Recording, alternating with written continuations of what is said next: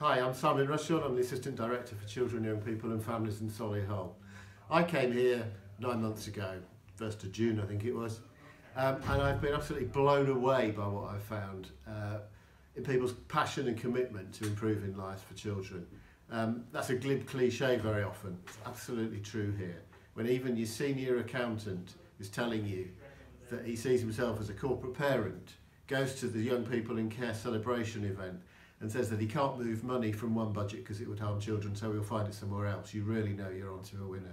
That passion runs right through all of the managers and all of the staff in Solihull, and I'm really proud to be associated with it and to lead this group of people.